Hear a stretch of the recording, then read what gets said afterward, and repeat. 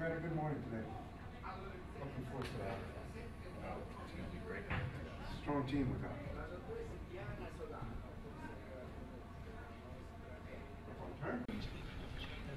Good afternoon, ladies and gentlemen. Again, it's my pleasure to introduce Lieutenant General Charles Bouchard of the Canadian Forces, Commander, Joint Task Force Commander for NATO's Libya response operations, codenamed Operation Unified Protector.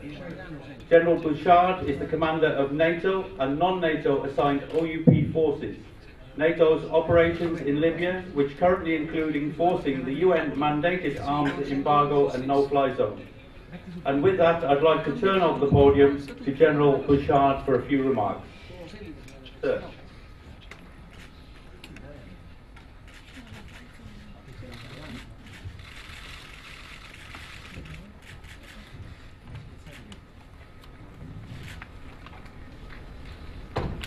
Well, thank you all very much for coming here today. I also want to thank Brussels again for connecting us in their news conference. Good afternoon, Brussels. Let me kick this off by saying that NATO is now exercising the full spectrum of maritime and air operations. On Thursday morning, this morning, at 0600 hours, Greenwich Mean Time, NATO took the sole command of international air operations over Libya. The alliance has powerful assets in place to conduct its tasks under Operation Unified Protector, the arms embargo, the no-fly zone, and the actions to help protect civilians in civilian centers.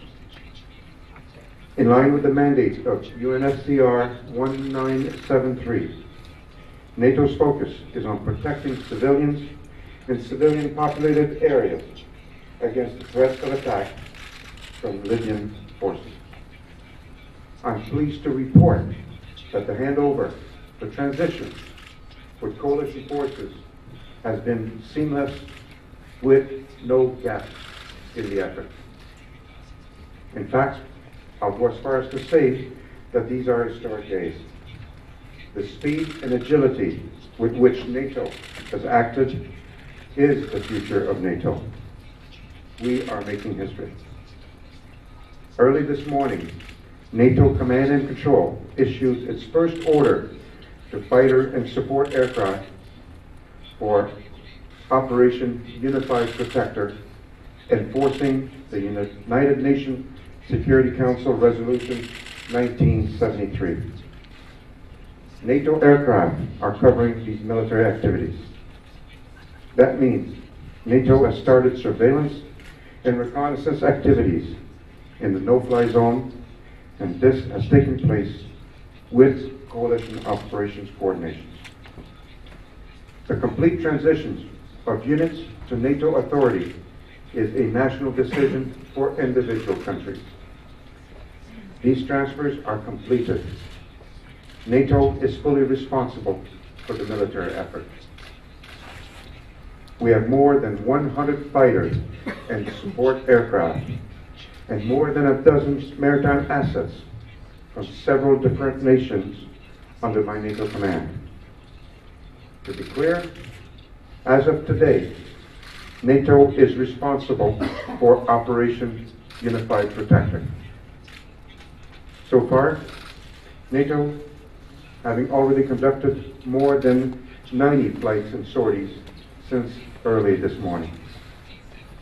We already have more than 12 frigates patrolling in the Med, with several others, support ships and helicopters. Armed boarding teams on these ships are now ready to act if necessary.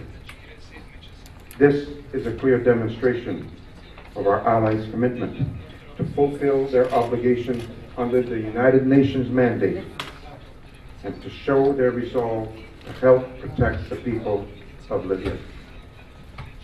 That means NATO ships, submarines, and aircraft are fully enforcing now the UN Resolution 1973. We are cooperating with our partners in the region and internationally and welcome their contribution to this important mission.